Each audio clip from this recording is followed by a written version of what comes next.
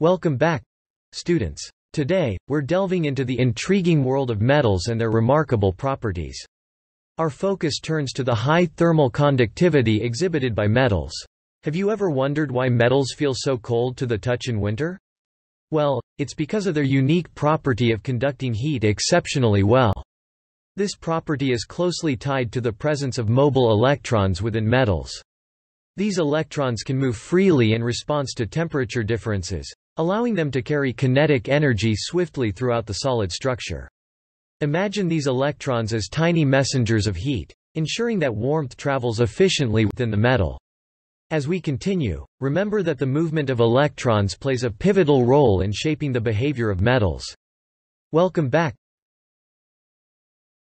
Hello again, students. Let's explore another captivating aspect of metals: their remarkable ability to be shaped and stretched. Have you ever wondered how thin sheets of metal can be bent and formed into various objects? This is due to the metal's property of malleability and ductility. These characteristics stem from the way metal atoms are connected within their lattice structure. Metal atoms are friendly neighbors. They form bonds with multiple neighboring atoms, creating a robust network. When we reshape metals, the atomic positions change, and this is where our trusty electrons come into play. A redistribution of electrons helps accommodate these changes, allowing the metal to maintain its structure while undergoing deformation. It's truly a dance between electrons and atoms that gives metals their amazing properties. Hello again. Welcome back, students. As we explore the wonders of molecular orbital theory, let's zoom in on a specific phenomenon: the extension of molecular orbitals across entire molecules. This extension is particularly significant when it comes to metals. The unique ability of molecular orbitals to stretch out and envelop the entire molecule gives rise to intriguing bonding properties in metals. This phenomenon is at the heart of what we call metallic bonding. Picture it as if the electrons within these extended orbitals are shared across a sea of metal atoms, creating a cohesive structure with remarkable properties. It's these properties that make metals good conductors of electricity and heat. So, remember, the way molecular orbitals spread their influence plays a pivotal role in the fascinating world of metallic bonding. Let's keep exploring. Welcome back. Hello, dear students. We're now going to delve into a crucial aspect of molecular orbital theory: the electron capacity of these molecular orbitals. Remember, each molecular orbital can accommodate either 0, 1, or 2 electrons. Understanding how these electrons occupy the molecular orbitals is key to comprehending the properties of molecules and materials. When an orbital has a single electron, it's unpaired and can lead to distinct chemical behavior. On the other hand, when an orbital houses 2 electrons with opposite spins, they form a stable pair. This pairing significantly influences molecular properties. So, as we continue our journey, keep in mind that the electron arrangement within molecular orbitals shapes the characteristics of the substances we encounter in our world. Let's press on. Hello, dear Great job, everyone. Let's take a moment to summarize what we've learned so far in our exploration of molecular orbital theory. We've grasped the idea that atomic orbitals combine to form molecular orbitals, which can span an entire molecule. These molecular orbitals play a significant role in bonding, especially in metals. We've also understood that a molecular orbital can hold either 0, 1, or 2 electrons, influencing the substance's properties. As we wrap up this section, remember the importance of molecular orbital theory in unraveling the mysteries of bonding and materials. In our next session, we'll venture into the practical applications of this theory, discovering how it helps us understand and manipulate the world around us. Until then, keep up the curiosity and enthusiasm. See you next time. Great job, everyone. Hello again, students. Now that we've delved into energy production, let's shift our focus to another captivating topic: molecular orbitals. Have you ever wondered how atoms come together to form molecules with unique properties? Well, it all begins with atomic orbitals. When these orbitals combine, they give rise to molecular orbitals. Here's an interesting rule: the number of molecular orbitals formed is equal to the number of atomic orbitals that joined forces. Imagine atoms as puzzle pieces, fitting together to create entirely new structures. This concept helps us understand the complex nature of molecular interactions. Now, let's journey further into the realm of electrons and their impact on bonding. Hello again, Good day, students. Today, we're delving into the fascinating realm of electronic structures within crystalline solids and molecules. In this journey, we'll uncover both the commonalities and distinctions that exist. Let's begin by considering an intriguing example that showcases these concepts vividly. Good day, student. To truly grasp the concepts at hand, let's focus on the molecular orbital diagram of a chain of lithium atoms. As we increase the length of the chain, we witness intriguing transformations. Each lithium atom contributes a half-filled 2s orbital in its valence shell, setting the stage for remarkable interactions. To truly grasp the Now, let's shift our attention to Li-2. It's quite fascinating to observe that its molecular orbital diagram shares certain similarities with that of an H2 molecule. If we closely examine the electronic structure, we notice the presence of a filled bonding molecular orbital as well as an empty anti-bonding molecular orbital. What's particularly intriguing is the nodal plane that divides these orbitals, right between the two atoms. This nodal plane serves to emphasize the dynamic interactions that are taking place within the molecule. So, in essence, as we delve deeper into the molecular world of Li-2, we uncover captivating details about its electronic arrangement and bonding characteristics. Now, let's delve into the intriguing realm of Li-4. Brace yourselves for the complexity. We're met with, not 2, but 4 molecular orbitals. These orbitals span a spectrum of energy levels, from the lowest, which exhibits entirely bonding interactions with 0 nodal planes, to the highest, where every interaction is anti-bonding, featuring 3 nodal planes. Now, before we conclude, let's recap what we've uncovered. We've journeyed through electronic structures in both crystalline solids and molecules. Our focus on the molecular orbital diagram of lithium chains revealed the intricate dance between bonding and anti-bonding interactions. Remember, as we explore the world of chemistry, these principles lay the foundation for understanding the behavior of matter at the atomic and molecular levels. As we wrap up today's lesson, I encourage you to consider the bigger picture. The insights we've gained into electronic structures have far-reaching implications. These concepts find applications in fields ranging from materials science to electronics, impacting everything from the design of new materials to the advancement of technology. With a solid grasp of these foundations, you're equipped to explore the remarkable world of chemistry further. Keep your curiosity burning, and until next time, keep seeking knowledge. As we wrap up, good day, students. Today's topic delves into the fascinating realm of electronic band structure in crystals. To embark on this journey, we need to understand the concept of molecular orbitals.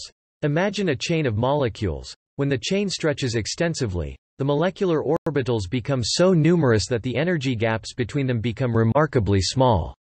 As we envision the chain growing infinitely, a remarkable transformation occurs. The allowed energy states seamlessly blend into one another, forming what we call a continuous band of energy levels. Now, when we shift our focus to a crystal that's sizable enough for us to perceive, such as with the naked eye or through an optical microscope, we encounter an intricate electronic landscape. The reason behind this similarity lies in the colossal number of atoms that compose a crystal. This abundance of atoms leads to an electronic structure akin to that of the infinite chain we just discussed. These electronic structures manifest as distinct energy bands, which are beautifully depicted on the right-hand side of Figure 12.22. So, keep in mind that as the chain extends indefinitely, the concept of energy bands takes center stage. Now, let's journey further and uncover the complexities of electronic band structures in crystals. Good day, student. Hello again, students. Let's deepen our understanding of energy bands in crystals, and their connection to the electronic structure of an infinite chain. Remember, the fascinating similarity between the two arises from the abundance of atoms within a crystal, similar to the countless molecules in our theoretical infinite chain. This abundance leads to the formation of energy bands that grace the electronic landscape of the crystal. These energy bands, as shown in the visual on this topic, emerge as regions of allowed energy states. Think of them as musical scales on a grand cosmic keyboard, where each band represents a different set of energy levels that electrons can inhabit. These bands are incredibly important because they dictate the behavior of electrons in a crystal. Depending on an electron's energy level, it might reside within a specific band or transition between bands. This dynamic interplay of electrons and energy bands is at the heart of a crystal's electronic behavior. As we continue our exploration, keep in mind that these energy bands dictate the properties and behaviors of materials we encounter in our daily lives. Now, let's move forward and delve into the intricacies of these energy bands and their mesmerizing effects. Hello again, students. Welcome back, dear students. Today, we're diving deeper into the significance of energy bands within crystals. Our understanding of these energy bands is crucial, as they mold the electronic behavior of crystals in profound ways. Think of energy bands as the blueprint for a crystal's electronic landscape. Each band represents a distinct set of energy levels that electrons can occupy, much like different floors in a towering skyscraper. Now, these energy bands don't just exist in isolation. They interact with electrons, shaping the properties of the material they form. From electrical conductivity to thermal behavior, a crystal's characteristics are deeply tied to the behavior of its electrons within these energy bands. The intriguing part is that each band can bring forth unique properties. Electrons residing in different bands might display different conductivities, reactivity, and responses to external stimuli. So, the next time you witness a material's fascinating properties, remember that it's the dance of electrons within these energy bands that gives rise to such behaviors. As we continue our journey, we'll uncover more about how these energy bands influence the behavior of materials and contribute to the marvels of technology and science around us. Welcome back, dear. Greetings, curious minds. We're about to unravel the captivating quantum dance of electrons within energy bands. As we've learned, energy bands play a pivotal role in shaping a crystal's electronic landscape. Within these bands, electrons occupy specific energy levels, much like guests choosing different floors in a grand hotel. However, electrons aren't ordinary guests, their behavior is governed by the intricate laws of quantum mechanics. In this quantum realm, electrons exhibit behaviors that often defy our classical understanding of the world. They can exist in multiple states at once and transition between energy levels through the mysterious phenomenon of quantum tunneling. As we explore the dance of electrons within energy bands, remember that their interactions are governed by the fascinating laws of quantum physics. This quantum nature leads to the creation of materials with properties that revolutionize technology and enhance our understanding of the universe. So, keep in mind that as we peer into the microscopic world of crystals, we're also venturing into the realm of quantum wonders. Join me as we journey further into the heart of electron behavior and the mesmerizing world of energy bands. Greetings, Hello again, students. Today, we're delving deeper into the world of solid-state physics. You remember how we discussed electronic structures in atoms? Well, when it comes to metals, things get a bit more intricate. The electronic structures of most metals are actually more complex than what we previously explored. Why is that, you ask? Well, it's because we need to take into account not just one type of atomic orbital on each atom, but multiple types. Imagine the intricate dance of electrons happening within these materials. Each type of orbital contributes to its own unique band in the material's electronic structure. This gives rise to a series of bands, collectively forming what we call the band structure of a solid. So, when you think about the electronic makeup of a bulk solid, picture it as a symphony of bands, each representing a different set of electronic states. Now, let's continue unraveling the mysteries of band structures and their role in understanding the behavior of solids. Hello again. Greetings, dear students. We're about to uncover the secrets held within a solid's band structure. Imagine the band structure as the architectural blueprint of a solid's electronic arrangement. Just as a blueprint guides the construction of a building, the band structure guides the behavior of a solid. It plays a pivotal role in determining various properties of the material. You see, different types of solids exhibit different band structures, which in turn affect how they conduct electricity, reflect light, and even how they respond to temperature changes. This concept helps us understand the distinctions between conductors, insulators, and semiconductors. The band theory provides us with insights into why some materials readily allow electricity to flow, while others staunchly resist it.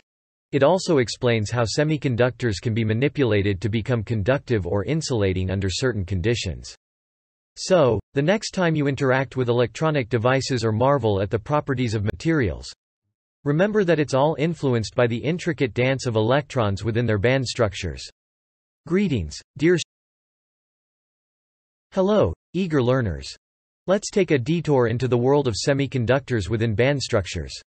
Now, what sets semiconductors apart is their intriguing ability to be somewhere in between conductors and insulators. How is this possible, you ask? Well, it's all about manipulating the band structure. Imagine you're an orchestra conductor, and you're adjusting the arrangement to change the mood of the music. Similarly, we can alter the properties of a semiconductor by introducing impurities or dopants. This process is called doping, and it allows us to tweak the band structure to our advantage. When we introduce certain dopants, we create N-type semiconductors, which have extra electrons and are good conductors. On the other hand, P-type semiconductors have fewer electrons, creating holes that behave like positive charge carriers. The interaction between these N-type and P-type materials is at the heart of many electronic devices, like diodes and transistors. So, remember, it's not just about the materials themselves, but how we play with their band structures that opens the doors to a world of technological possibilities. Hello, eager. Great to see you all engaged. As we wrap up our journey through band structures, let's peek into the fascinating realm of molecular orbitals. We've been discussing band structures primarily in the context of solids, but did you know that similar concepts apply to molecules too? Just as atoms contribute to bands in solids, molecular orbitals give rise to energy bands within molecules. Think of it as an intricate dance of electrons on a smaller scale. The concept is analogous, but there are intriguing differences as well. Molecules offer unique electronic behaviors that can lead to exciting properties, and understanding their band structures provides insights into their reactivity, optical properties, and more. So, whether it's within a solid or a molecule, the dance of electrons within band structures unveils the hidden symphonies of the microcosmic world around us. With this, we conclude our exploration of band structures, but remember, the world of science is boundless, and there's always more to discover. Keep your curiosity alive. Great to see you all. Hello, dear students. Today, we're delving into the intriguing world of band structures in metals. Get ready to explore the fascinating electron arrangement within these materials. Our journey starts with a glance at Figure 12.23, where you can see a schematic representation of a typical metal's band structure. While the electron filling depicted here corresponds to nickel metal, it's important to note that the fundamental characteristics are quite similar across various metals. Now, let's focus on the electron configuration of a nickel atom, which is 3d84s24p0, as you can see on the left side of the figure. Keep in mind that the energy bands we'll talk about arise from these orbitals, and we'll treat the 4s, 4p, and 3d orbitals independently. These orbitals each contribute to a band of molecular orbitals, which in practice aren't entirely isolated from one another. However, for our learning journey, this simplification serves us well.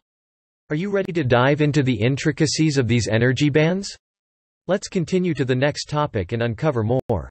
Hello, dear Welcome to Topic 2, my eager learners. Today, we're going to tackle an important concept: the independence and interaction of energy bands. Now, while we've treated these bands as somewhat independent, remember that in reality, they interact and overlap. Don't let this complexity overwhelm you. Our aim here is to build a solid foundation of understanding. Think of it this way. Just like in a symphony, different musical instruments play their parts, and while they might be distinct, they come together to create a harmonious masterpiece. Similarly, in metals, These energy bands might overlap and interact, but our simplified approach is still quite reasonable for grasping the basics. So, keep your curiosity alive and your questions ready as we proceed to our next topic. Welcome to Fantastic job, students! You're absorbing knowledge like sponges. On topic 3, we're diving into the core of band formation through molecular orbitals. Get ready to uncover the role of the 4s, 4p, and 3d orbitals in this process. These orbitals come together to contribute to various energy bands that you see on the right side of figure 12.23. Think of this as a grand puzzle, where each orbital fits into the larger picture, creating these bands. As we move forward, I want you to visualize this process. Imagine these orbitals like pieces of a puzzle coming together to form a beautiful masterpiece, the energy bands. Remember, this intricate relationship between the electron arrangement and the resulting band structure is the key to understanding the behavior of metals. With that in mind, let's journey onward. Fantastic job! Hello, curious minds. We're almost at the end of our journey through band structures in metals. But before we conclude, let's address the elephant in the room, real-world complexity.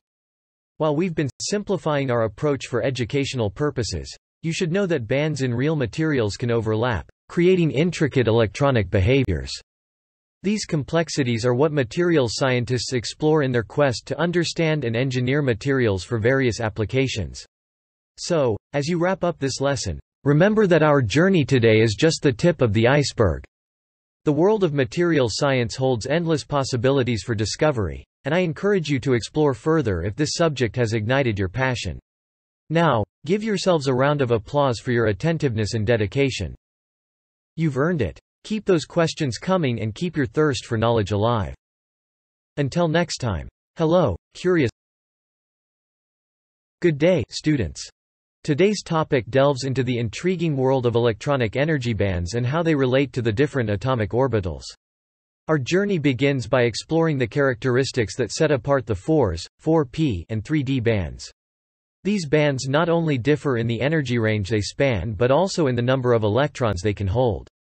Let's take a closer look. The 4s, 4p, and 3d bands have distinctive electron holding capacities of 2, 6, and 10 electrons per atom, respectively. This electron distribution aligns with the Pauli exclusion principle, which dictates that each orbital can hold a maximum of 2 electrons with opposing spins. Now, let's talk about the energy ranges covered by these bands. The 4s and 4p bands span a broader energy range compared to the 3d band. This disparity is due to the size of the atomic orbitals involved. You see, the 3d orbitals are smaller in size, which means they have a reduced ability to overlap effectively with orbitals on neighboring atoms. As a result, the energy range spanned by the 3d band is narrower. Remember, these energy bands and orbital capacities play a crucial role in understanding how electrons are distributed around atoms, which in turn affects the properties and behavior of materials. Keep these concepts in mind as we journey further into the intricacies of electronic structure and atomic interactions. Good day, students. Hello, dear students. In our exciting journey through the realm of material properties, we've come across an intriguing concept related to metals. Figure 12.23 unveils a window into understanding many attributes of metals. Imagine an energy band as a partially filled container, like a reservoir, harboring electrons.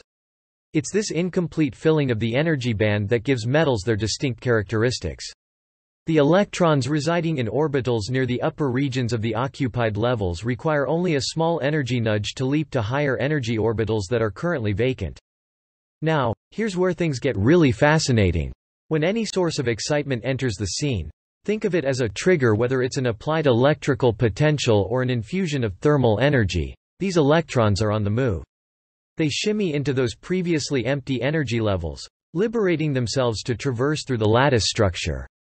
And guess what? This energetic dance gives rise to two essential qualities: electrical conductivity and thermal conductivity. Imagine the lattice of a metal vibrating with the rhythm of moving electrons, transferring both electricity and heat. It's like a synchronized dance that brings about the remarkable properties we associate with metals. So, As you study the interaction between energy bands and electron movement, remember that this process not only shapes the material world around us but also forms the foundation of many modern technologies. Now, let's embark on our next chapter of exploration. Hello, dear Welcome back, students. Today, we're delving into a critical aspect of materials that contributes to their unique properties.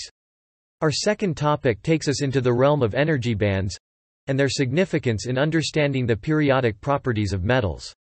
Energy bands, as you might recall, play a vital role in explaining why materials behave the way they do.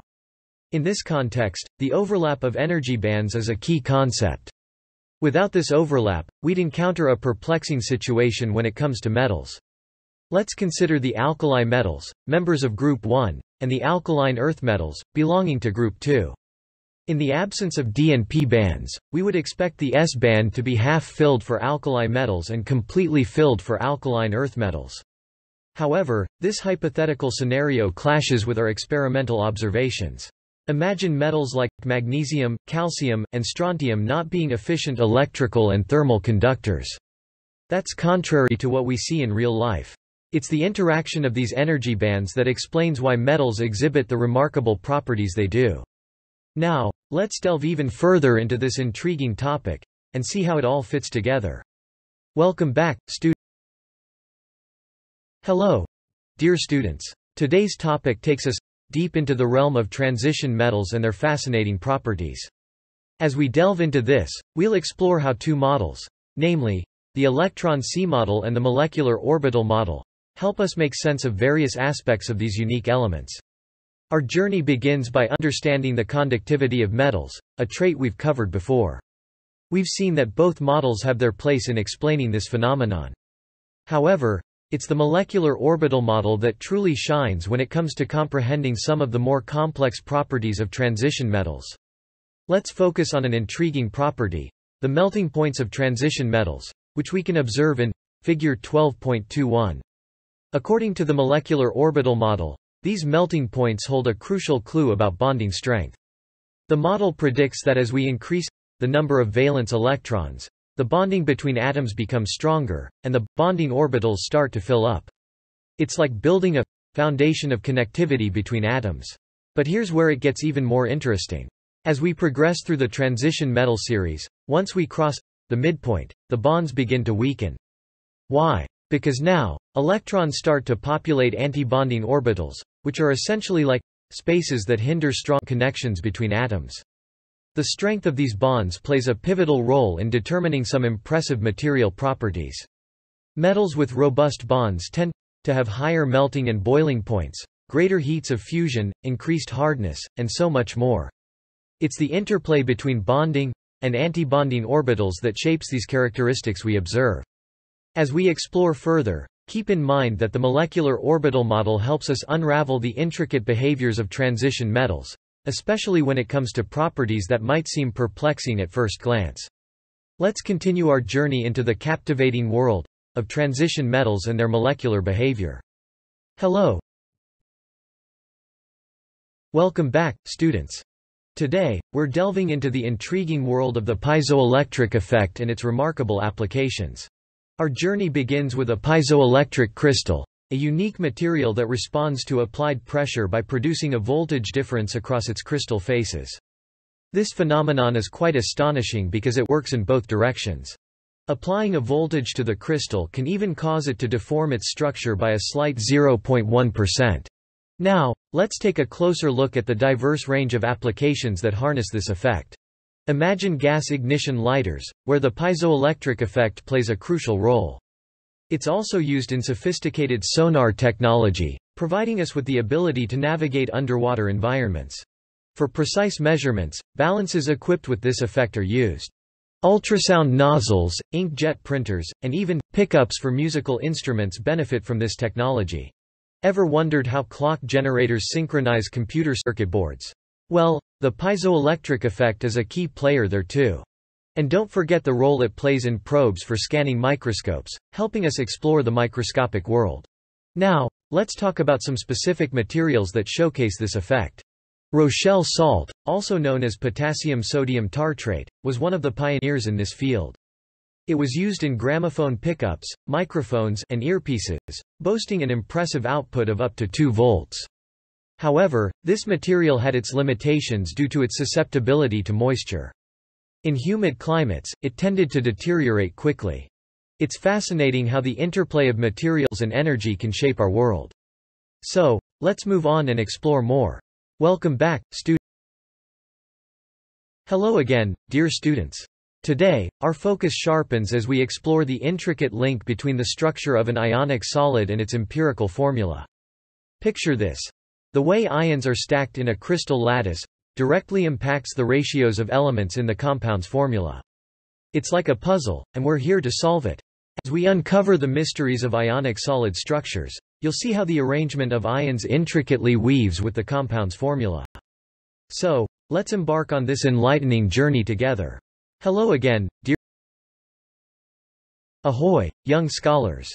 Today's voyage is all about bringing theory to life. We'll take a deep dive into a real-world example of an ionic compound. Get ready to unravel the arrangement of ions within its crystal lattice. As we journey through the depths of its structure, we'll uncover the hidden connections that tie its arrangement to the empirical formula. You'll witness the magic of how the positioning of ions contributes to those fascinating formula ratios. Remember, every piece of this puzzle is crucial. So keep your curiosity alive as we sail through. Ahoy, young scholars. Congratulations, dear students, for navigating this intricate sea of knowledge. You've sailed through the crystal structures of ionic solids and deciphered the art of relating them to empirical formulas. Your hard work and dedication have paid off. Now, armed with this understanding, you're equipped to decipher the secrets of compounds' arrangements and their formulas. Remember, learning is a journey, and you've taken a significant step forward. As you set sail to explore more scientific horizons, always keep the spirit of curiosity alive. Until next time, keep shining and exploring. Congratulations. Hello, dear students. Today, we're delving into the captivating realm of ionic bonding and its impact on the remarkable characteristics of ionic compounds. Imagine, within ionic solids, the binding force is the remarkable electrostatic attraction between positively charged cations and negatively charged anions. These attractions create what we call ionic bonds. Now, what makes these compounds truly exceptional is their remarkable melting and boiling points, which stand as a testament to the sheer strength of these ionic bonds. You see, the strength of an ionic bond is intricately linked to the charges and sizes of the ions involved. Hello, dear Hello again, young scholars. Now, let's explore how the sizes of ions come into play when determining the strength of ionic bonds. As ions become smaller, their interactions with each other grow stronger. This phenomenon is beautifully evident when we examine the melting points of alkali metal halides. If the ions are smaller, the forces of attraction between them intensify, leading to higher melting points. This relationship mirrors the trends we've discussed previously about lattice enthalpy. Hello again, young. Fantastic to see you, engaged, students. Now, let's bridge our understanding of ionic bonding with the concept of lattice enthalpy. This relationship between the strength of ionic bonds and lattice enthalpy is truly fascinating. Just as we've explored, lattice enthalpy is also influenced by ion charges and sizes. These trends align beautifully with what we've learned about melting points and bond strengths. You're really grasping the interconnected nature of these concepts. Fantastic to see. Good day, students. Today, we're delving into the captivating realm of bonding and its impact on the properties of different solids. Our journey begins by examining the distinctions between ionic and metallic bonding and how these differences contribute to their unique characteristics. Now, let's start with ionic compounds. In these compounds, the valence electrons are confined to the anions rather than being freely delocalized.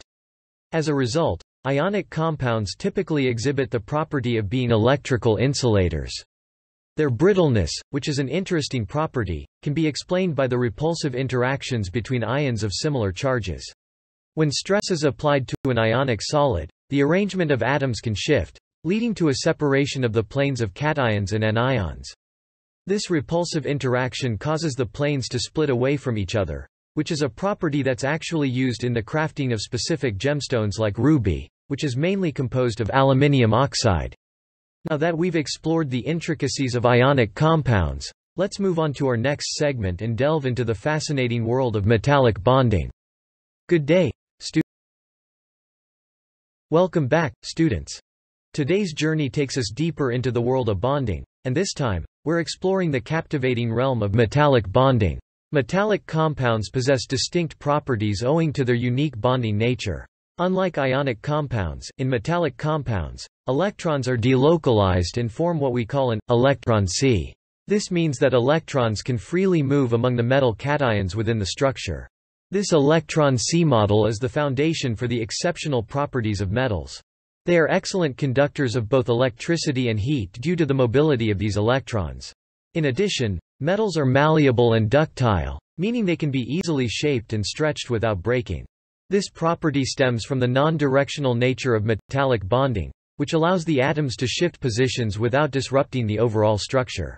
So, remember, in metallic bonding, it's all about the sea of electrons creating these remarkable properties.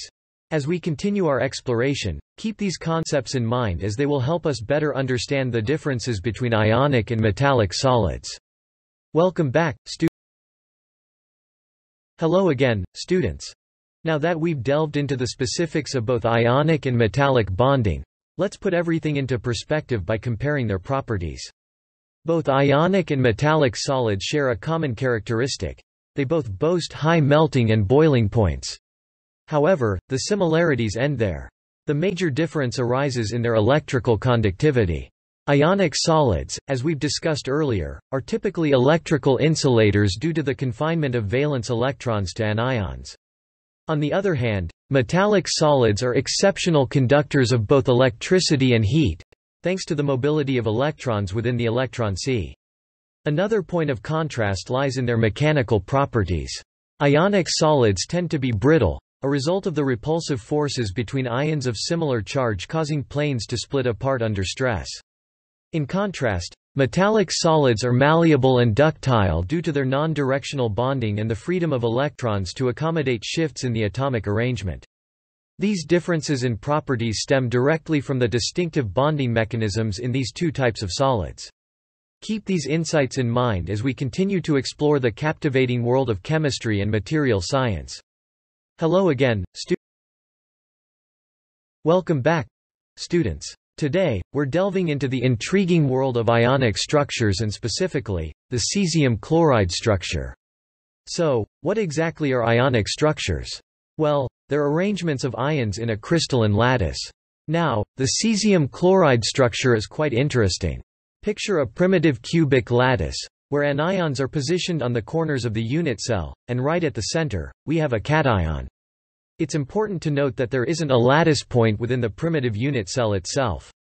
This arrangement results in each cation and anion being surrounded by a cube of 8 ions of the opposite type. This concept introduces us to the idea of coordination number, which indicates how many ions are in direct contact with a central ion. Alright, let's move on to more exciting discoveries. Welcome back. Hello again, curious minds. Let's dive deeper into coordination numbers and how they relate to the bonding in ionic structures. Coordination number, simply put, tells us how many neighboring ions surround a central ion. In the cesium chloride structure, as we mentioned earlier, each cation anion is encircled by 8 ions of the opposite kind. Now, this ties into the concept of ionic bonding. Ionic bonds are formed due to the electrostatic attraction between positively charged cations and negatively charged anions. This strong attraction holds the structure together. In the case of the cesium chloride structure, this bond forms due to the arrangement we discussed, where each ion is surrounded by 8 ions of opposite charge. This arrangement provides stability to the crystal lattice. As we continue, you'll notice how these ideas interconnect and contribute to our understanding of the world around us. Hello again. Greetings, young scholars. Let's explore the wide-reaching impact of ionic structures in the field of chemistry. Understanding these structures is pivotal because they play a crucial role in the behavior of ionic compounds. Ionic compounds are incredibly versatile and find applications in various aspects of our lives. For instance, let's circle back to the cesium chloride structure. The arrangement we discussed has applications beyond theoretical understanding. In the real world, compounds with this structure can be used in industries ranging from materials science to electronics. Think about the salt you use in your kitchen. It's an ionic compound. These compounds have specific properties that make them useful in different contexts. Our exploration today takes us beyond the classroom and into the realm of practical applications. Greetings, young. As we dive deeper, let's explore the specific atom displacements that make sodium chloride and ZnS structures distinct. In the sodium chloride structure, the Na+ ions are slightly displaced from the Cl ions, positioned along the edges of the unit cell. On the other hand, in the ZnS structure, the Zn2+ ions are displaced from the S2 ions along the body diagonal of the unit cell. These subtle variations in arrangement give rise to unique properties and coordination environments. As we dive now, let's dive into the concept of coordination numbers and environments. In sodium chloride, each cation, Na+, and anion, Cl, are surrounded by 6 ions of the opposite type. This leads to an octahedral coordination environment. On the other hand, in ZnS, each cation, Zn2+, and anion, S2, are surrounded by 4 ions of the opposite type, resulting in a tetrahedral coordination geometry. These distinctive arrangements influence the properties and behavior of these materials. Now,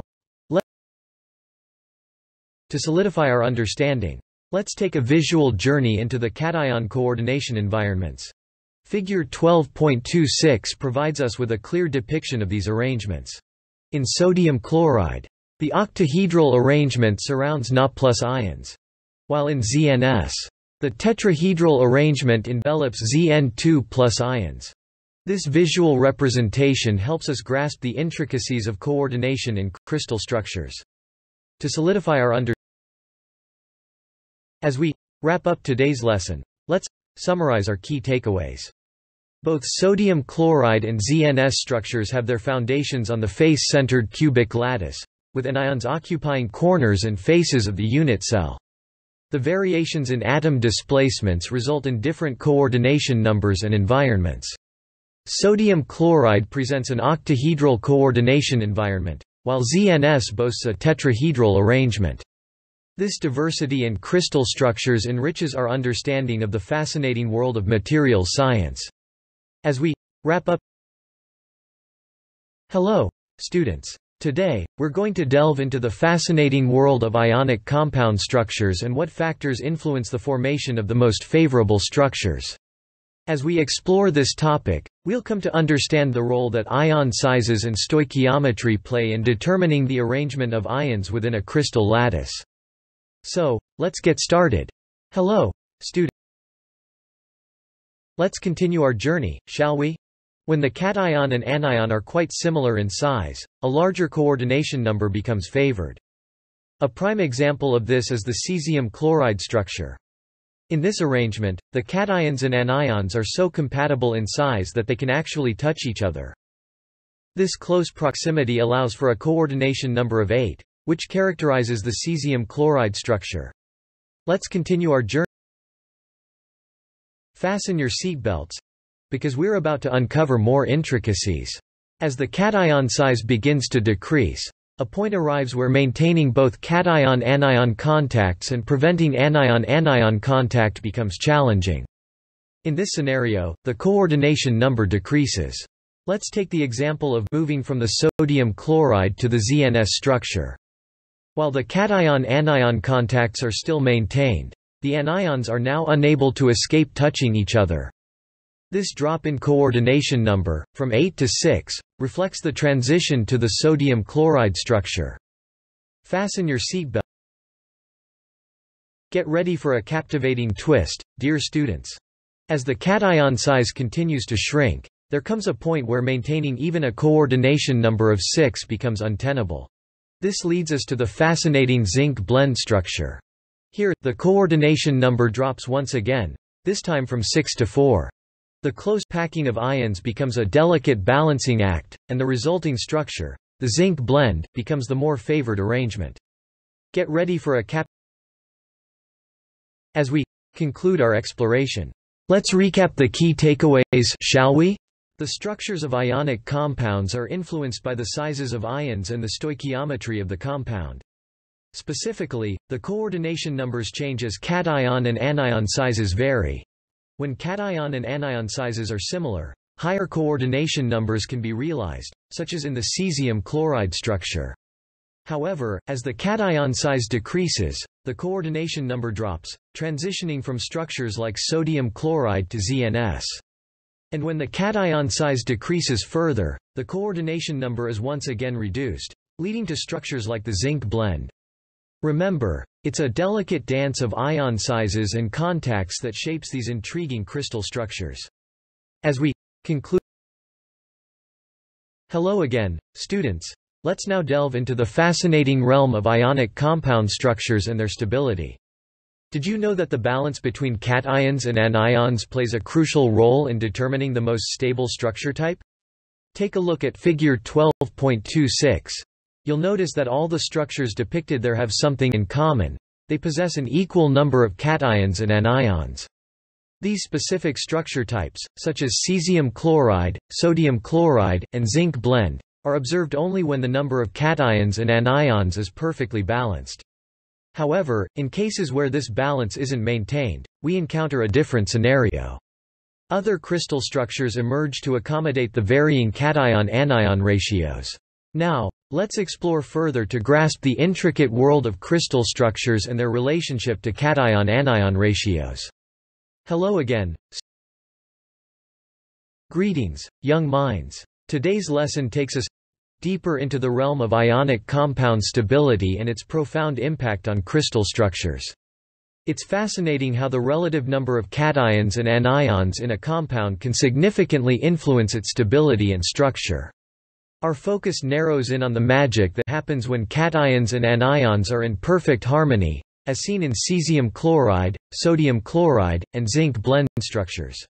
These arrangements can only occur when the cation-anion ratio is balanced. But when this balance wavers, a world of diverse crystal structures unfurls before us. Brace yourselves for a journey through the intricacies of these various crystal formations, each adapting to the unique demands of cation-anion proportions. Greetings once again, inquisitive scholars. Our exploration continues into the realm of crystal structures and their incredible adaptability. Brace yourselves, for crystal structures are remarkably flexible. They adjust in response to shifting cation-anion ratios, creating a diverse array of lattice arrangements. The secret behind these structural changes lies in the connection between a compound's structure and its properties. As we venture further, you'll marvel at the captivating interplay between chemical composition, structure, and the mesmerizing properties that emerge. Get ready to uncover the magic of crystal adaptations and their integral role in the world of materials science. Greetings once again. Hello, students. Today, we're delving into the intriguing world of crystal structures in ionic compounds. We'll be focusing on the examples of Na, Mg, and Sc. Now, let's take a closer look at these compounds and their unique properties.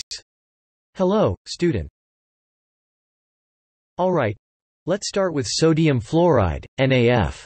This compound showcases a crystal structure that's quite similar to the structure of sodium chloride, which is common table salt.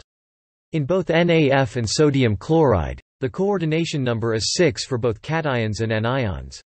This similarity is expected because of the resemblance between NaF and sodium chloride. Alright. Moving on to magnesium fluoride, which is denoted as MgFu. Here, things get a bit more interesting. MgFu adopts a crystal structure known as the rutile structure. Unlike the 1:1 ratio of sodium fluoride, MgFu has 2 fluoride anions for every magnesium cation. This results in a tetragonal crystal structure. The coordination number for cations remains 6, but the coordination number for fluoride anions decreases to 3. This change in anion coordination number is a consequence of the different ratio between cations and anions. Moving on to null. Hello again, dear students. Now, let's delve into the intriguing concept of molecular shape and how it influences the way molecules fit together in 3 dimensions. Picture this. Molecules are like tiny puzzle pieces, and their shapes determine how well they fit together. Take the example of benzene, a fascinating molecule composed of 6 carbon and 6 hydrogen atoms. Its symmetrical, planar structure makes it incredibly efficient in packing. This efficiency translates to a higher melting point compared to toluene. Toluene, on the other hand, has a slightly different structure due to the replacement of one hydrogen atom with a CH3 group. This change in symmetry affects its packing in a crystal lattice, leading to a lower melting point. So, remember, the shape of molecules plays a pivotal role in their arrangement and properties. Hello again, dear. Hello, inquisitive minds. On Topic 4, we're about to explore an exciting concept, hydrogen bonding and its impact on melting and boiling points. Phenol is our star today, featuring an O group attached to its benzene ring. This O group is a hydrogen bonding powerhouse. Hydrogen bonds form between the O groups of phenol molecules and neighboring molecules. These bonds create strong intermolecular attractions, leading to higher melting and boiling points compared to plain benzene. So, remember, the presence of hydrogen bonds can significantly alter a substance's properties. Hello, Great job, my brilliant scholars! Let's take a moment to wrap up with topic 5 and summarize our remarkable journey. We've explored how molecular shape influences packing efficiency and, consequently, melting and boiling points. Symmetrical planar structures like benzene lead to higher melting points due to efficient packing. Intermolecular forces, which depend on how well molecules are packed, affect both melting and boiling points. And then we met phenol, where the O group forms powerful hydrogen bonds, leading to higher melting and boiling points compared to benzene. Remember, every molecule's structure holds a tale of its properties waiting to be unraveled. Keep up the curiosity, and until next time, happy learning. Great job, my. Good day, students. Today, we're delving into the intriguing world of covalent network solids. These are unique types of solids where atoms are intricately interconnected through robust covalent bonds. These bonds are exceptionally strong, much stronger than the forces between molecules in other types of solids. This characteristic leads to some remarkable properties. These solids boast incredible hardness and boast high melting points, setting them apart from other types of solids, like molecular ones. Let's start our exploration with a familiar element, carbon. Carbon showcases 2 prominent examples of covalent network solids, diamond and graphite. While they might appear similar, they exhibit vastly different properties due to their distinct atomic arrangements. Are you ready to uncover more about these fascinating solids? Let's continue. Good day, student. Welcome back, students. Today, we're diving deeper into the captivating structure of diamond. This covalent network solid is composed of a 3-dimensional network of carbon atoms. What's unique is that each carbon atom forms incredibly strong covalent bonds with not 1, not 2, but 4 neighboring carbon atoms. This forms a sturdy and rigid structure, granting diamond its exceptional hardness. This hardness is why diamond is used in various industrial applications, from cutting tools to jewelry. Additionally, the way light interacts with the carbon atom's arrangement contributes to diamond's stunning sparkle. The high refractive index plays a role in dispersing light into its characteristic rainbow hues. Isn't the science behind it fascinating? Welcome back, students. Hello again, curious minds. Let's now shift our focus to graphite, another captivating covalent network solid. Graphite's structure is quite distinct from that of diamond. Here, carbon atoms form layers arranged in a hexagonal pattern. While covalent bonds within each layer are strong, the forces between the layers are relatively weak. This characteristic gives graphite an intriguing property. The layers can easily topic over one another. This sliding ability makes graphite an excellent lubricant. But that's not all. The arrangement of electrons in these layers results in something truly remarkable. Graphite possesses electrical conductivity due to the availability of delocalized electrons, allowing them to move freely and carry electrical current. This property makes graphite an essential component in various electronic devices. Ready for more insights? Let's continue exploring. Hello again. Hello, class. Today, we're going to delve into the intriguing world of graphite's structure and bonding. Graphite is an extraordinary substance with a unique arrangement of carbon atoms. Imagine layers of carbon atoms that are covalently bonded, and these layers are held together by intermolecular forces. Think of these layers like a stack of interconnected hexagons. This structure is similar to what we find in graphene, which is a single layer of graphite. The hexagonal unit cell of graphite contains two layers, and the carbon atoms in one layer sit over the middle of the hexagons in the layer below, creating an offset arrangement. It's fascinating to note that each carbon atom in a layer is covalently bonded to three other carbons, forming those interconnected hexagonal rings. The distance between adjacent carbon atoms within a layer is about 142 picometers, pm, which is very close to the cc distance in benzene, measuring at 140 pm. Interestingly, the bonding in graphite resembles that of benzene, with delocalized pi bonds extending over the layers. This type of bonding allows for some remarkable properties of graphite that we'll explore further. Now, let's dive into the specifics of how this unique structure leads to graphite's fascinating properties. Hello, class. Welcome back, everyone. In our last discussion, we discovered the layered structure of graphite. Now, let's explore the forces that hold these layers together. Within each layer, carbon atoms are covalently bonded to each other, forming those interconnected hexagonal rings we talked about earlier. However, the layers themselves are not covalently bonded. They are held together by intermolecular forces. These forces are known as van der Waals forces, which are relatively weak compared to covalent bonds. Imagine van der Waals forces as gentle attractions between molecules or atoms due to temporary fluctuations in electron distribution. In the case of graphite, these forces come into play between the layers, allowing them to stick together. It's these intermolecular forces that give graphite some of its interesting properties, such as its slippery nature and its ability to act as a lubricant. So, remember, while the covalent bonds within the layers are strong, the forces between the layers are much weaker but still significant in creating the overall structure of graphite. Now, let's move on to explore more captivating aspects of graphite's properties. Welcome back, everyone. Great to have you all back. Today, we're diving into a crucial aspect of graphite's unique properties, its delocalized pi bonds.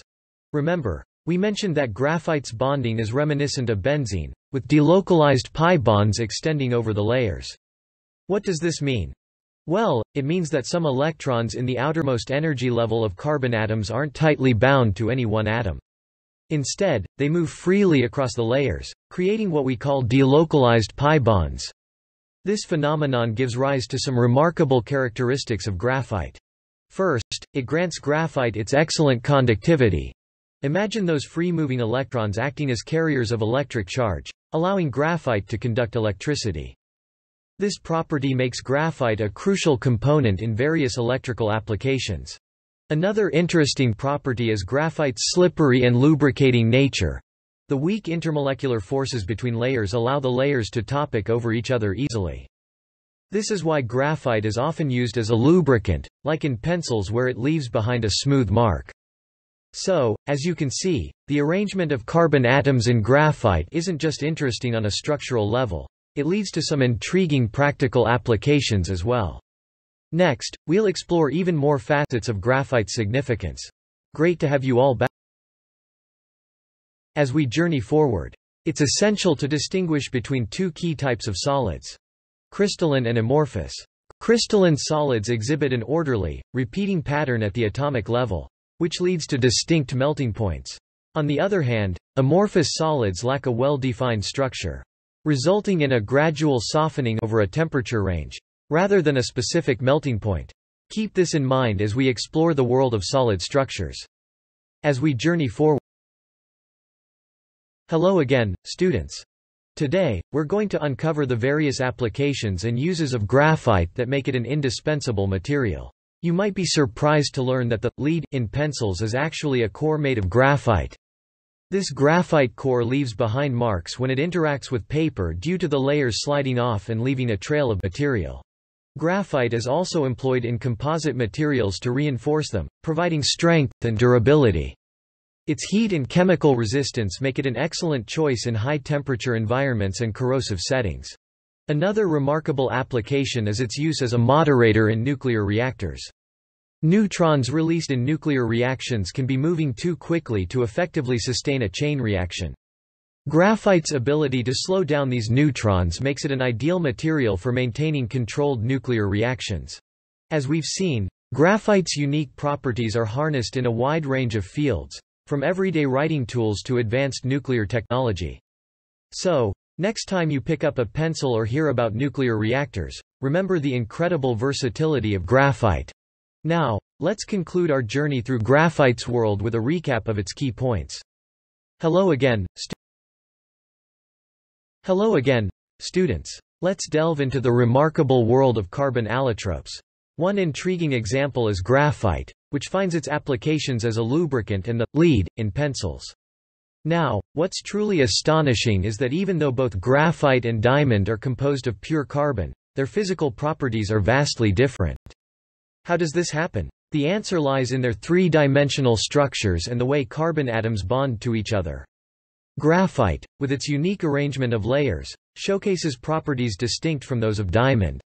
Let's take a closer look. Hello again. Great job keeping up, students. On topic number 4, we're uncovering the incredible disparities between graphite and diamond. Despite both being composed of carbon atoms, diamond's exceptional hardness can be attributed to its tetrahedral structure and the strong covalent bonds that hold its atoms in place. These bonds create a rigid three-dimensional network that gives diamond its renowned durability. However, unlike graphite, diamond doesn't conduct electricity. This is due to its localized valence electrons, which are firmly held in place by the strong covalent bonds. Keep these differences in mind as we move forward. Great job keeping up. Fantastic progress, everyone. Our fifth topic brings us face to face with the captivating structural disparities between graphite and diamond.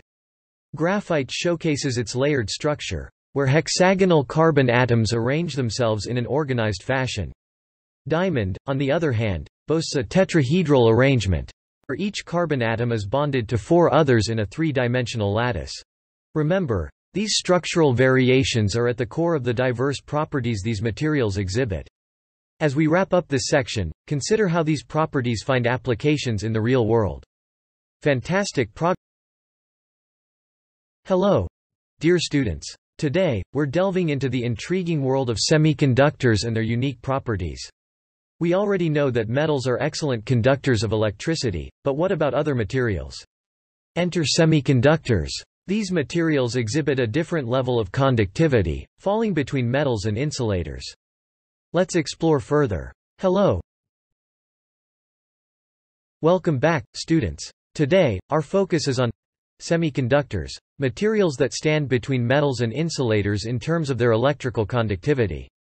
What makes semiconductors special? Well, their moderate conductivity paves the way for their extensive use in various electronics and technologies. From computers to solar cells, semiconductors play a vital role in shaping our modern world. Welcome back, Fantastic progress, students.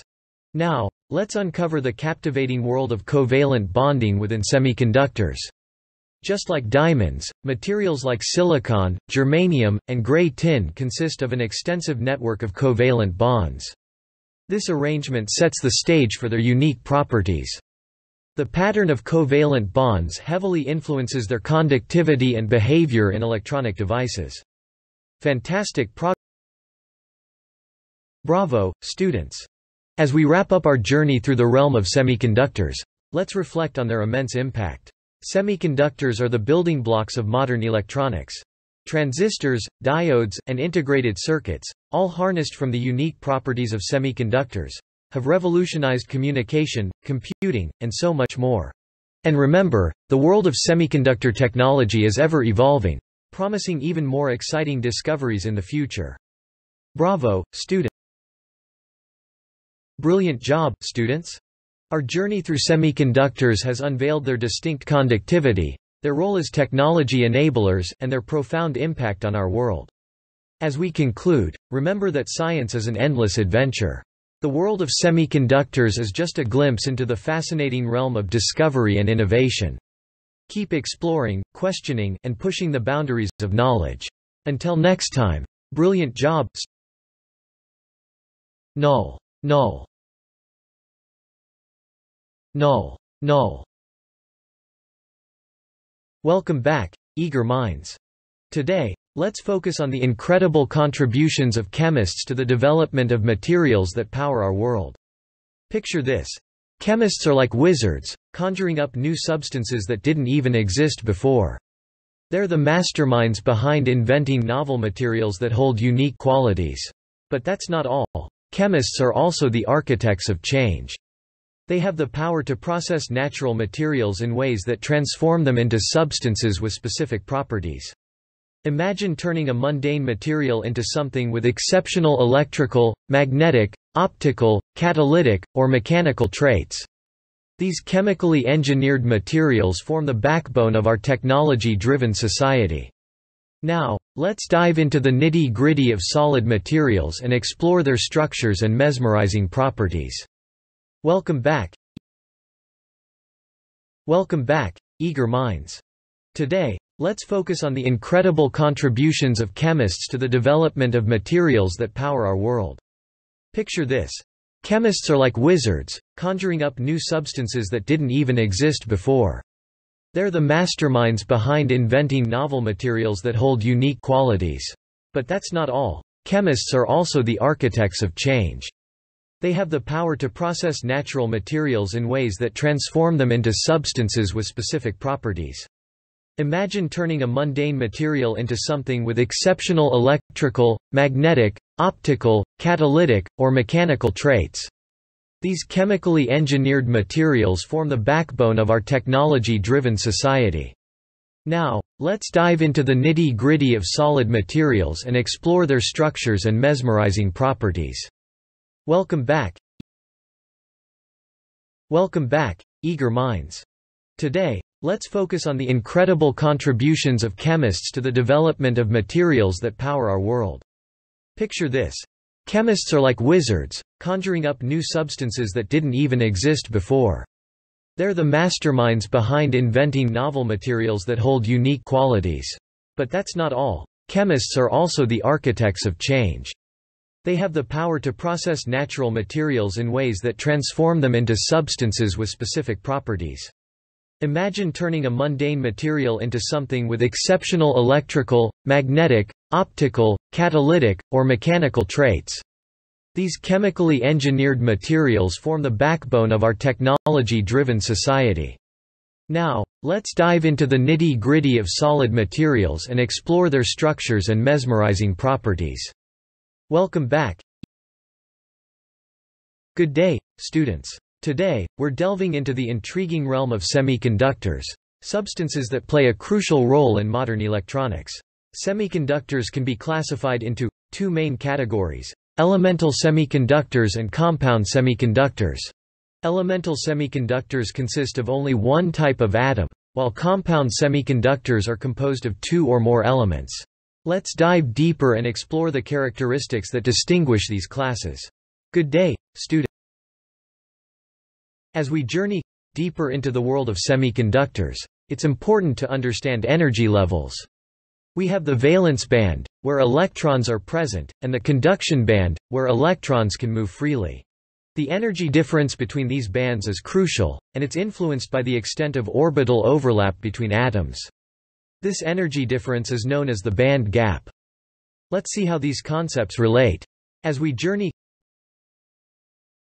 As we explore further, we find that the band gap varies within group 14 elemental semiconductors. The band gap tends to decrease as we move down the periodic table. For instance, diamond with a band gap of 15.5 electron volts is an insulator. On the other hand, silicon has a band gap of 11.11 electron volts, germanium has a band gap of 10.67 electron volts, and gray tin has a band gap of 10.08 electron volts. This trend is quite intriguing, isn't it? As we explore our journey through elemental semiconductors takes us to lead, the heaviest element in group 14. Here's where things get even more interesting. In lead, the band gap collapses altogether. This unique characteristic results in lead having the structure and properties of a metal, unlike other elements in this group. It's fascinating how the arrangement of atoms can lead to such diverse properties. Our journey through As we conclude our exploration of elemental semiconductors, let's recap the key points. We've learned about the classification of semiconductors into elemental and compound categories. Group 14 elemental semiconductors show intriguing band gap variation, influenced by orbital overlap. This trend is evident from diamond to gray tin, with lead standing out due to its metallic properties resulting from a collapsed band gap. Remember, these concepts form the foundation of semiconductor physics, a field that has revolutionized modern technology. As we conclude.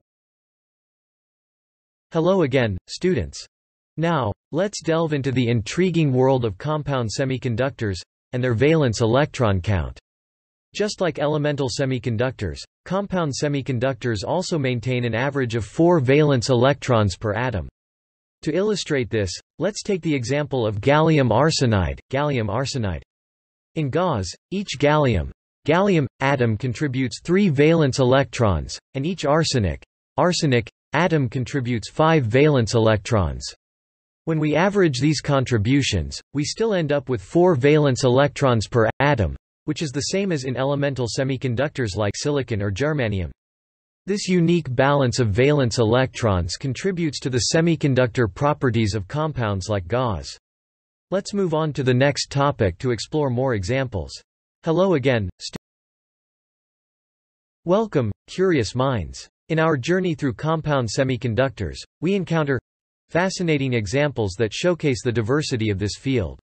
Let's start with another compound semiconductor, indium phosphide, abbreviated as Np. In Np, each indium atom brings 3 valence electrons to the table. As we've learned, this contributes to the 4 valence electrons per atom average, which is a hallmark of semiconductor behavior. And remember, these compound semiconductors have distinct properties even though they maintain this consistent electron count. Now, as we continue, I'd like to briefly mention that there are numerous other compound semiconductors beyond GaAs and Np. These materials possess their own unique characteristics and applications. Let's explore these concepts further as we progress. Welcome, curious. Greetings, inquisitive minds. Let's wrap up our discussion on compound semiconductors with a deeper look into their pivotal role in shaping the technological landscape.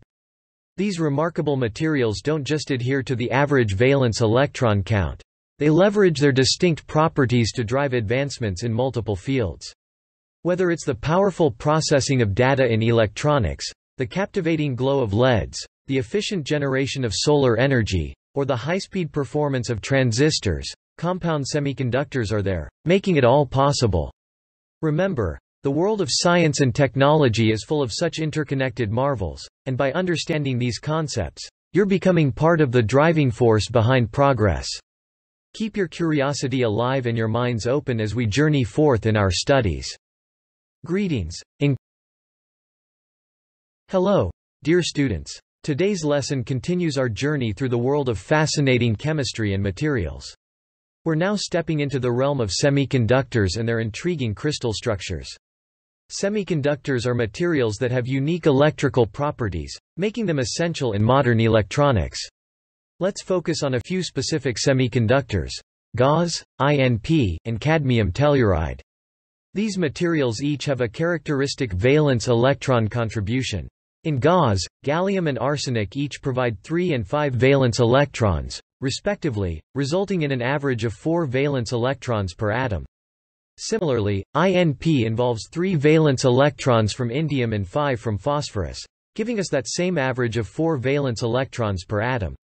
Cadmium telluride is another semiconductor we'll explore, where cadmium offers 2 valence electrons and tellurium contributes 6. Again, we find an average of 4 valence electrons per atom. These semiconductors also share a common crystal structure known as zinc blende. This arrangement plays a vital role in their electronic behavior. Now, let's move on and delve deeper into the exciting world of semiconductor properties and applications. Hello, dear students. Welcome back, students. Our exploration into the world of semiconductor materials and crystal structures continues. Let's now focus our attention on the fascinating zinc blende crystal structure. This structure is a distinctive arrangement of atoms within a cubic lattice. In this arrangement, each atom is surrounded by 4 neighboring atoms, forming what we call a tetrahedral coordination. This structure holds great significance because it profoundly impacts the properties of semiconductors like gauze, InP, and cadmium telluride, which we discussed earlier. The arrangement influences how electrons move within the material and contributes to its unique electronic behavior. As we delve further into our studies, you'll discover how these properties make these semiconductors invaluable in various applications, ranging from electronics to optoelectronics and beyond. Welcome back, students. Fantastic to see you all engaged, my bright students. Today, let's broaden our horizons as we explore the diverse applications of semiconductor materials and their role in shaping the technological landscape. Semiconductors are incredibly versatile materials with applications that span across various fields. They are the backbone of modern electronics, powering devices like smartphones, computers, and more. In the realm of photovoltaics, semiconductors play a crucial role in converting sunlight into electricity, making solar panels possible. And that's not all. The fascinating world of optoelectronics merges light and electronics, enabling innovations such as LEDs and lasers. One critical aspect that defines semiconductor behavior is the band gap, which influences how electrons move between energy levels. This property determines whether a semiconductor acts as a conductor, insulator, or something in between. As technology continues to evolve, we're witnessing the emergence of exciting new applications, from quantum computing to wearable electronics.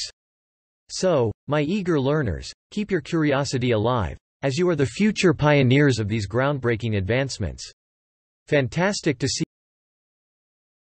Greetings, intrepid explorers of knowledge. Today, we embark on a journey into the extraordinary realm of the quantum world, and its connection to semiconductor materials. The quantum realm presents us with a set of mind-bending properties that challenge our conventional understanding of reality. In the context of semiconductors, quantum effects become prominent at the nanoscale. We encounter mesmerizing entities known as quantum dots, tiny semiconductor particles with unique properties due to their size. These dots exhibit quantum confinement, causing electrons to behave differently than they would in larger materials. This phenomenon leads to remarkable optical and electronic properties that can be harnessed for applications in displays, sensors, and even quantum computing. As we conclude our exploration today, remember that the intersection of semiconductors and the quantum world holds the key to shaping the future of technology in unimaginable ways. Stay curious, my brilliant learners, and continue to push the boundaries of human knowledge. Greetings. Hello, students. Today, we're delving into the fascinating realm of semiconductor band gaps and their crucial role in various electronic and optical devices. As electrical engineers, understanding how to manipulate both orbital overlap and bond polarity allows us to finely tune the band gaps of compound semiconductors. These tailored band gaps find their application in a wide array of electrical and optical devices that surround us in our modern world. So, let's dive right in and uncover the intricacies of this captivating subject. Hello, students. Welcome back, students. Today, we're going to take a closer look at how we manipulate semiconductor band gaps to our advantage. By skillfully adjusting the orbital overlap and bond polarity, we can control the energy levels within these materials. This control isn't just a random process, it's about achieving specific properties that are needed for various applications. Think of it like crafting a masterpiece. We need to fine-tune these band gaps to match the requirements of the devices we're working on. This level of precision in band gap engineering is of utmost importance in our field. Welcome back. Hello again, students. Now that we've grasped the concept of band gap manipulation, let's explore where these compound semiconductors find their true calling, in various electronic and optical devices. The beauty of compound semiconductors lies in their versatility.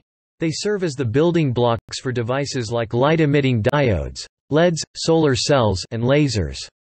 These devices are the backbone of modern technology, from illuminating our displays to harnessing solar energy. So, remember, the work we're doing here directly contributes to these groundbreaking innovations. Hello again, welcome to our next topic, dear students. Today, we're going to explore the differences between elemental and compound semiconductors, in terms of their band gaps. Our trusty Table 12.4 will be our guide. This table gives us insights into the band gap values of various materials. By studying these values, we can better understand how different materials behave and how their properties can be harnessed for specific purposes. So, let's dive into the world of elemental and compound semiconductors. Welcome to our Hello again, bright minds. As we approach the end of our discussion, it's crucial to recognize the pivotal role that band gaps play in the functionality of semiconductor devices. The band gap directly affects energy levels and transitions within these materials. Some materials have what we call direct band gaps, where electrons can easily transition between energy levels. Others have indirect band gaps, which require a bit more effort for electron transitions. Understanding these concepts helps us design devices that operate efficiently and produce desired outcomes. And with that, we conclude our exploration of semiconductor band gaps today. Hello again, students. Today, we're delving into the fascinating realm of semiconductors and the critical role played by dopants and their conductivity. As we know, even a trace amount of a dopant can cause a remarkable change in conductivity. But this brings up an essential point: the need for utmost care in controlling impurities within semiconductors. The semiconductor industry goes to great lengths, using what's known as 99 silicon. What's that? Well, it means that silicon, the heart of integrated circuits, must be an astonishing 99.999999999% pure. Yes, you heard it right, 9 nines after the decimal point.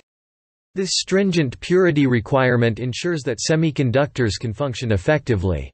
How is this achieved? Through precise impurity control, which brings us to our next topic. Hello again,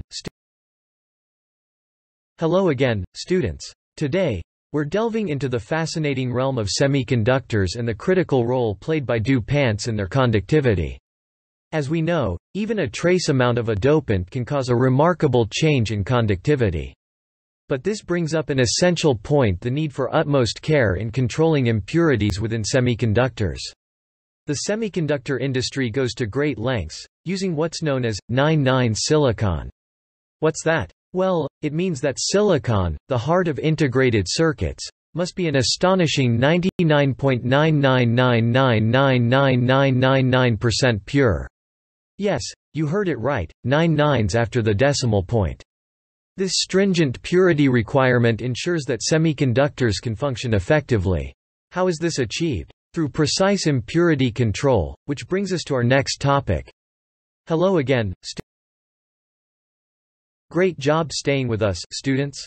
Let's now focus on the concept of doping and how it grants us control over electrical conductivity.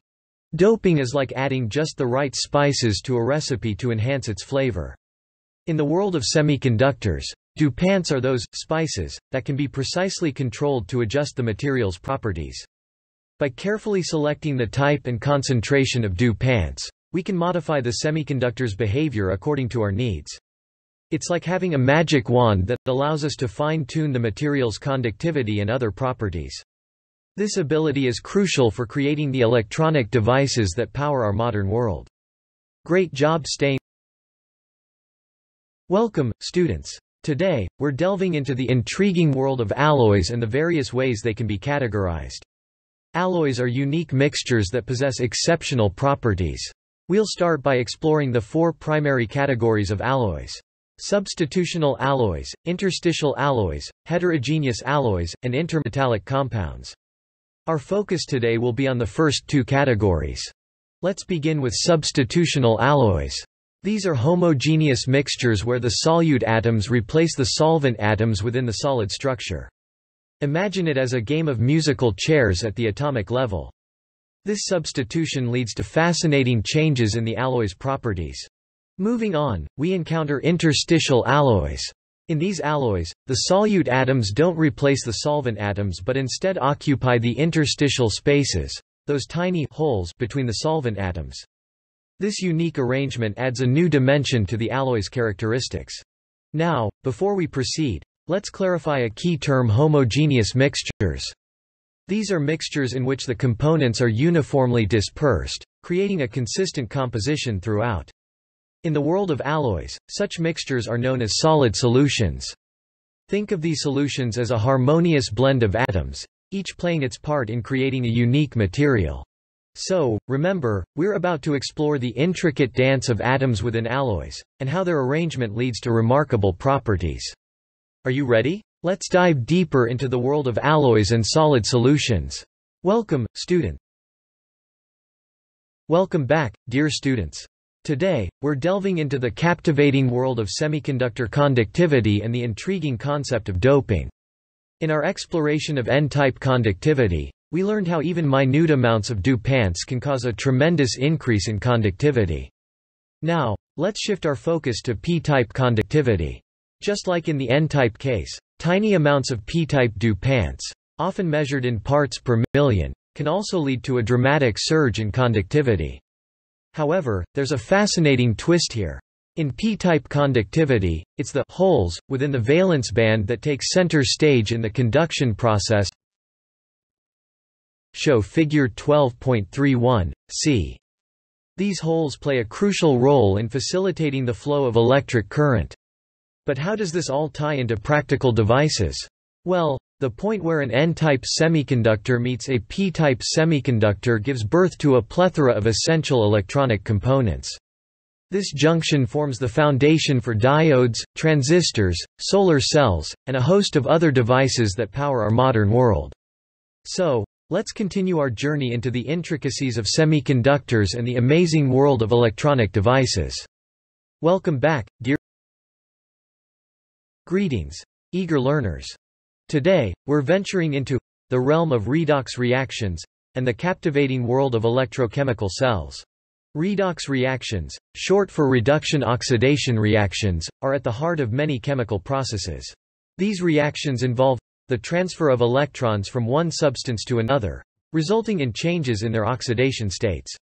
Yes, electrons, the tiny particles that orbit atomic nuclei, hold the key to these transformations. Now, imagine harnessing this electron dance to create useful devices. Enter electrochemical cells. These devices convert chemical energy directly into electrical energy or vice versa. Batteries, which power everything from our smartphones to electric vehicles, rely on precisely this principle. Within a battery, redox reactions occur to produce a flow of electrons, generating a steady stream of electrical power. And it doesn't stop there. Electrochemical cells also play a vital role in electrolysis, a process that drives the separation of compounds using electrical currents. This process finds applications in everything from metal refining to water purification. So, as we journey through the intricacies of redox reactions and electrochemical cells, remember that these processes are at the heart of many technologies shaping our modern world. Greetings. Welcome back, bright minds. Today, let's explore the fascinating interplay between kinetic and potential energy within the realm of chemical reactions. But first, a quick refresher. Kinetic energy is the energy of motion. while potential energy is stored energy that results from an object's position or condition. Now, how do these concepts apply to chemical reactions? Well, chemical reactions involve a dance of atoms and molecules, and within this dance, energy transformations occur. As reactants transform into products, energy changes take place. These changes involve the shifting balance between kinetic and potential energy. What's intriguing is that much of this energy is associated with the electrostatic interactions happening at the atomic level. Picture atoms rearranging themselves, electrons shifting positions, and bonds forming and breaking. All of these processes involve changes in energy. So, as we continue our exploration of energy and chemical reactions, keep in mind that these intricate changes within molecules are what give rise to the energy that powers our world. Stay curious as we journey further into the depths of energy transformations. Welcome back. Hello, students. Today, we're embarking on a journey through the fascinating evolution of LED technology. LEDs, or light-emitting diodes, have been a crucial part of the lighting industry for decades. Did you know that red LEDs were the pioneers in this field? However, to produce white light efficiently, a breakthrough in blue LED technology was essential. The first prototype of a bright blue LED was showcased in a Japanese laboratory in 1993. Now, let's explore how this innovation transformed the lighting landscape. Hello, students. Welcome back, students. Today, we're going to delve into a fascinating topic that truly highlights the incredible influence of innovation in our world. The impact of the blue LED innovation was nothing short of astonishing. In less than 20 years from the demonstration of the first bright blue LED, the market witnessed an incredible transformation. By the year 2010, the worldwide sales of blue LEDs had exceeded $10 billion. This rapid rise showcases the significance of technological advancements and how they can shape entire industries. So, let's dive into the details and uncover the remarkable journey of blue LEDs. Welcome back, students. Let's explore the broad range of applications that LEDs have found their way into. Today, LEDs come in a plethora of colors, enabling their use in a multitude of devices. From barcode scanners to traffic lights, LEDs have become an integral part of our everyday lives. An important aspect that sets LEDs apart is their ability to emit minimal heat, and they can be designed to be incredibly small. This quality, coupled with their energy efficiency, has led to LEDs gradually replacing traditional incandescent and fluorescent light bulbs in various applications. Let's explore the broad. As we near the end of our exploration, let's recap the incredible journey of LED technology. Starting with red LEDs, we've witnessed the evolution that led to the crucial development of blue LEDs. The speed of this transformation, the massive global impact, and the science underpinning it all have showcased the potential of human innovation. The widespread use of LEDs, from diverse applications to energy-efficient lighting, has redefined our world. Remember, advancements like these remind us of the boundless possibilities when science, technology, and creativity converge. As we near the end of Welcome, students, to our discussion on polymers. Fascinating substances with wide-ranging applications. Let's start by understanding what polymers are. Polymers are long chains, or networks of repeating units called monomers. One such intriguing polymer is silicone. It's composed of a unique chain alternating between silicon, C and oxygen, O atoms. What makes it even more interesting is that each silicon atom is accompanied by two carbon groups, often CH3 groups. This molecular arrangement gives silicone its exceptional properties. It's highly resistant to water and remains inert in normal conditions, making it ideal for various uses.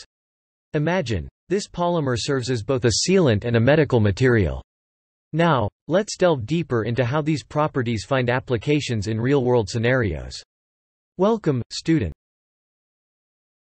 Alright, dear students. Let's explore the exceptional characteristics of silicone in more detail. One of the remarkable features of silicone is its impressive resistance to water. This means that when silicone is exposed to water, it doesn't absorb or degrade. This property is particularly valuable in sealant applications, where a material's ability to keep water out is crucial. Moreover, silicone's inert nature under normal circumstances means that it remains stable and unreactive, which makes it a safe and reliable option for various medical applications. This is why silicone finds its way into the field of medicine, even being used in procedures like reconstructive or cosmetic surgery, such as breast implants. Alright, dear students, let's dive deeper into the world of medical applications for silicone, students.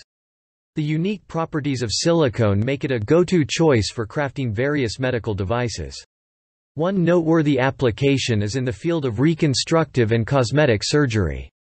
Take breast implants, for instance. These implants, which are used for both reconstructive purposes and cosmetic enhancements, can be crafted using silicone. The pliable and biocompatible nature of silicone makes it an ideal material for creating implants that can resemble natural tissue. This contributes to both the aesthetics and the safety of such medical interventions. As we continue our exploration, remember how the distinctive characteristics of silicone enable advancements in medicine and various other sectors. Let's dive deep. As we near the end of today's lecture, let's recap the fascinating journey we've taken through the world of silicone. We began by understanding the structure of silicone, a polymer composed of alternating C and O atoms with carbon groups attached. This unique arrangement grants silicone its remarkable water resistance and inert nature, making it invaluable in applications ranging from sealants to medicine. Beyond medical uses, silicone's versatility extends into various industries, thanks to its exceptional properties. As technology advances, who knows what innovative applications we might discover for silicone. So, students, keep your curiosity alive, for the world of polymers holds endless possibilities. That concludes our exploration for today. Thank you for your attention. As we near the Hello again, young minds. Today, we're going to dive into the fascinating world of polymers. Now, let's build a strong foundation by clarifying what polymers truly are. Polymers are large molecules made up of smaller units called monomers. Think of them as a chain of building blocks. Common examples include polyethylene and PVC. But here's the truly exciting part: polymers are all around us. From plastic bottles to rubber gloves, polymers play a pivotal role in our daily lives. So, let's keep our curiosity ignited as we explore the amazing world of polymers together. Hello again, young. Alright, let's dive into the heart of the matter: interactions between polymer chains. These interactions can be classified into two types: intramolecular forces, which involve within a single polymer chain, and intermolecular forces, which are the relatively weaker attractions between different chains. Imagine the strength of covalent bonds within a single chain, like the links in a chain that hold it together. On the other hand, the intermolecular forces are more like magnets, pulling different chains together. Alright, let's. Great job keeping up, students. Now, let's see how these interactions affect the physical properties of polymers. The strength of intermolecular forces can make a polymer rigid and solid, like a plastic spoon. Conversely, weaker intermolecular forces lead to flexible polymers, such as the material in a rubber band. This variation in properties is essential for creating a wide range of products that suit different needs. Great job keeping up. We've covered quite a bit today, haven't we? You've learned about polymers and their monomers, the forces that bind them together within and between chains, and how these forces impact their physical properties. Remember, polymers are all about chains of molecules working together, and the way they interact defines their behavior. So, as you step into the world, take a look around. You'll see the fingerprints of polymer science in countless items you encounter daily. We've covered quite a bit. Good day, students. Today, we're embarking on a fascinating journey through the realm of solid materials and their pivotal role in modern technologies. Imagine a world where the materials we use in everyday technologies are mostly solids. From magnets that power airplane turbines to semiconductors that form the heart of solar cells and LEDs, and even polymers that safeguard our products and find applications in biomedicine. But have you ever wondered how these incredible materials come to be? Well, that's where chemists come into play. They're the driving force behind discovering new materials and finding innovative ways to process natural substances, transforming them into materials with remarkable properties. These properties can range from electrical and magnetic traits to optical, catalytic, and mechanical qualities. Now, let's delve deeper into the captivating realm of solid materials, exploring their structures and the incredible role they play in shaping our technological landscape. Good day, students.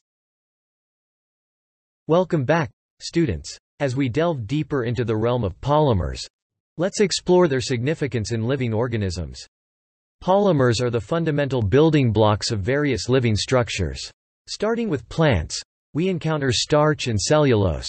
Starch serves as a crucial energy storage molecule within plant cells, providing the energy plants need to grow and develop. On the other hand, cellulose forms the sturdy framework of plant cell walls, imparting strength and rigidity. Now, turning our attention to both plant and animal kingdoms, we encounter proteins. These versatile molecules are responsible for a wide array of functions, ranging from catalyzing chemical reactions to providing structural support. The diversity and complexity of proteins allow them to carry out essential roles in every living organism. So, let's move on to understanding how these high molecular weight structures are formed. Welcome back. Hello again, students. Now, let's unravel the mystery behind the formation of polymers through the process of polymerization. Polymerization is the fascinating mechanism through which monomers, molecules with relatively low molecular weights, join together to form complex, high molecular weight structures known as polymers. This joining process involves the creation of strong covalent bonds between the monomers, resulting in a continuous chain-like structure. This concept is best understood through examples. Consider polyethylene, a common plastic, formed by linking ethylene monomers. Similarly, in the realm of biology, proteins are synthesized when amino acid monomers link together. So, remember, it's the intricate process of polymerization that enables the creation of these significant molecular entities. Hello again, welcome back, dear students. Today, we're delving into the fascinating world of polymers and their evolution over time. Our journey begins with a look at natural polymers like wool, leather, silk, and natural rubber. These materials have been used throughout history for various purposes. However, in the past few decades, an exciting development has taken place. Chemists have unlocked the ability to create synthetic polymers by polymerizing monomers through controlled chemical reactions. This advancement has opened up a vast array of possibilities for creating new and useful materials. One key aspect to note is that many synthetic polymers have a backbone made up of carbon-carbon bonds. The exceptional strength and stability of carbon-carbon bonds allow these polymers to possess remarkable properties. Let's move on to the next topic to explore this process in more detail. Welcome back, dear. Hello again, dear students. Now, let's dive deeper into the process of polymerization and the crucial role of carbon-carbon bonds. Polymerization is the method through which individual monomers are linked together to create large chains known as polymers. What's remarkable is that many synthetic polymers feature a backbone composed of carbon-carbon bonds. Why carbon? Well, carbon atoms possess an extraordinary ability to form robust and stable bonds with one another. This bonding prowess gives rise to the strength and durability that synthetic polymers exhibit. From this basic concept, a world of possibilities emerges, allowing scientists to craft an incredible variety of polymers with diverse properties. Let's proceed to our next topic to explore some specific examples. Hello again, dear. Hello once again, dear students. Today, we're delving into the realm of plastics, a ubiquitous and versatile material in our modern world. Plastics, my eager learners, are a type of polymeric solid. Now, what does that mean? Think of them as materials made up of long chains of repeating units, called polymers. These polymers can be shaped into all sorts of forms, and how do we achieve this? Through the magic of heat and pressure. The next time you come across a plastic item, be it a toy, a water bottle, or even parts of your gadgets, remember that it all starts with these raw materials being molded to the desired shape. And here's the fascinating part. there's not just one type of plastic. Oh no, there are many. So, buckle up, as we explore the captivating world of plastics and their various types. Hello once again. Greetings, young minds. Now that we've laid the foundation of plastics, let's zoom in on the incredible variety within the plastic family. Imagine, there's a plastic for every purpose, each with its distinct characteristics and capabilities. Picture this. A plastic designed for durability might not have the same properties as one chosen for its flexibility. To keep things organized, these plastics are categorized by abbreviations like PET, HDPE, PVC, and many more. These letters stand for the specific type of plastic used. For instance, PET stands for polyethylene terephthalate, which you often find in your favorite water and soda bottles. HDPE, or high-density polyethylene, is known for its sturdiness, making it ideal for containers that hold detergents or milk. PVC, or polyvinyl chloride, is remarkable for its versatility and is used in everything from pipes to clothing. So, remember, the next time you come across a plastic object, its specific properties are determined by the type of plastic it's made from. Greetings, young. Ahoy, curious minds. Today's lesson is about more than just the finished product. It's about the journey of creation itself. Let's journey into the realm of plastic formation, where we'll uncover the science behind it all. Remember those polymers we talked about earlier? Well, they're built from smaller units called monomers. Imagine these monomers as building blocks, and when they link together in a specific pattern, voila, you've got yourself a polymer chain. This process, my dear students, is known as polymerization. But wait, there's more. Sometimes, these chains can link in various ways, forming a complex network called cross-linking. This cross-linking adds strength and durability to the plastic. So, in essence, plastics aren't just random shapes. They're the result of intricate chemical processes that bring order to chaos. Keep these insights in mind as we journey further into the captivating world of science and creation. Ahoy, curious. Good day, students. Today, we're diving into the intriguing world of thermoplastics and the art of recycling. Our journey begins with an exploration of thermoplastics, a fascinating class of polymers. Unlike other plastics, thermoplastics have a unique property: they can be reshaped. Think of plastic milk containers as a prime example. These containers are crafted from a thermoplastic polymer called polyethylene. What's exciting is that these containers can be melted down, allowing us to recycle the polymer for various other purposes. Now, if you've ever looked at the bottom of a plastic container, you've likely noticed a recycle symbol along with a number. Take a look at figure 12.34 for reference. This symbol holds valuable information.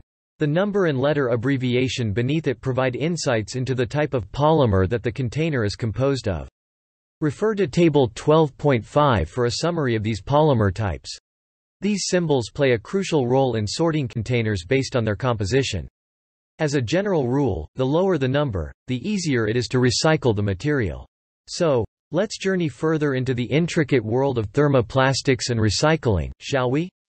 Good day, students. Welcome back, students. Let's delve deeper into the realm of thermoplastics and polyethylene. Polyethylene, the star of our show, is a prime example of a thermoplastic polymer. This means it possesses a remarkable quality: the ability to be reshaped. Now, let's consider a practical application of this concept. Plastic milk containers that many of us use daily are crafted from polyethylene. This polymer is chosen for its unique properties. It can be melted down and reshaped, allowing manufacturers to create these familiar containers. Imagine the possibilities that arise from this reshaping ability. To get a clearer picture, take a look at the molecular structure of polyethylene in the accompanying image. Welcome back, students. Let's continue our exploration, dear students. We're now diving into the intriguing world of recycling symbols and what they reveal. If you've ever wondered about those symbols at the bottom of plastic containers, you're in for a treat. These symbols, such as the one in figure 12.34, hold valuable information. The number within the symbol, accompanied by a letter abbreviation, gives us insights into the specific polymer used to create the container. These symbols are our keys to understanding the composition of plastic items. By using these symbols, we can sort and categorize containers based on the type of polymer they're made from. Remember, the lower the number in the symbol, the easier it generally is to recycle the material. These symbols play a crucial role in promoting effective recycling practices. Let's continue our Welcome to a new dimension of knowledge, students. Today, we're delving into the world of recycling and its significant impact on sustainability. Recycling is a process that breathes new life into materials, and it holds immense benefits. As we recycle plastics like polyethylene, we contribute to reducing waste and conserving precious resources. Think about it. Instead of discarding plastic milk containers, we can melt down the polyethylene and repurpose it for other applications. This process aligns perfectly with the principles of sustainability, ensuring that we make the most of the materials available to us.